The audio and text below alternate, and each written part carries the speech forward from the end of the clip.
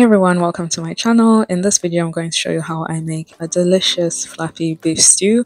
I also have a tip for you at the end, so watch to the very end. So these are the ingredients that you need. I have them listed in the description box, and with the beef please make sure you have something with bones and fat.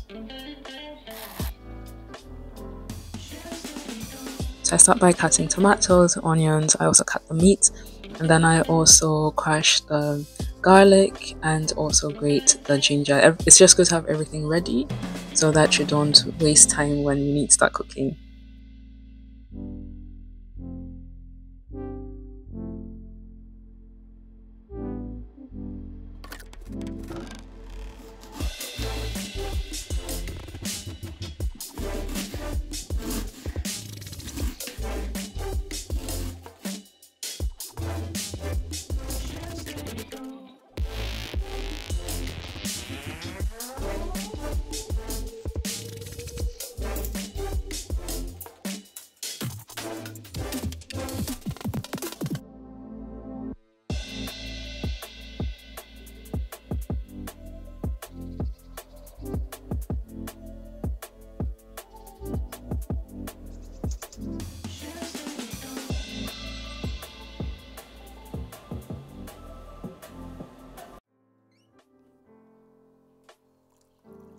Yeah, I'm just blending the tomatoes and onions, and then later on I'll cook them separately and then add them to the beef stew. So this is really crucial step. This is actually what makes the beef stew fluffy.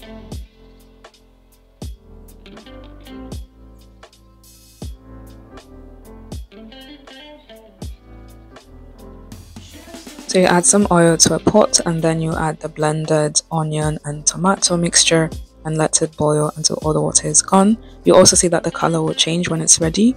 And then in the meantime, you start with the meat. Just adding my onions, and then I'll add the garlic.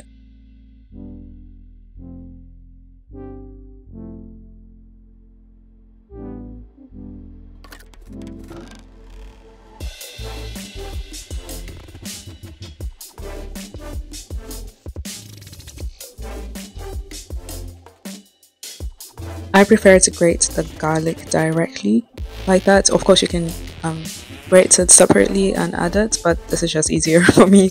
And yeah, so the garlic is really important. It adds this flavor, and honestly I learned about adding garlic to meat from my Ghanaian family, my Ghanaian church family. I never added garlic before, but garlic, it gives some spice.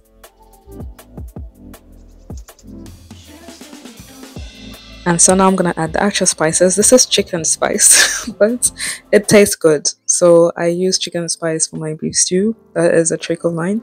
And then I also have some beef bouillon, which I'm adding. And then if I have Maggi, I also add some Maggi to it. And of course, you add some salt if you want to, and other, yeah, just other flavors that you normally use.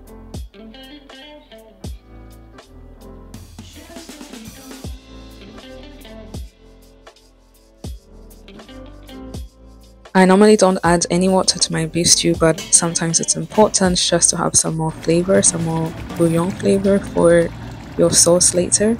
And now you can see that the tomato and onion blended mixture is cooking and boiling. The color has also changed, and when it's ready you really see that the water is gone. In the meantime, the beef stew has cooked. It's ready, guys. It's yummy even just like this. But of course you need the fluffiness and the sauce.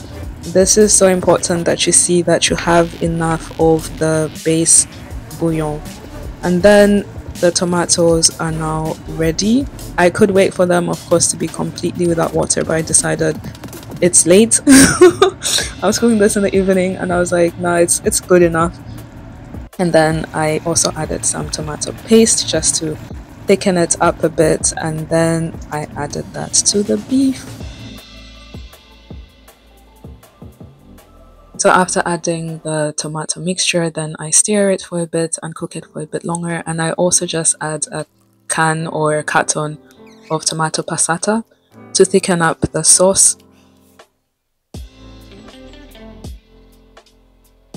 It's good to cook this the day before, because the next day the fluffiness and the yumminess and the deliciousness and the flavorness will just be really good. It's worth cooking it the night before if you can, and setting it out for the next day. So this is the end result.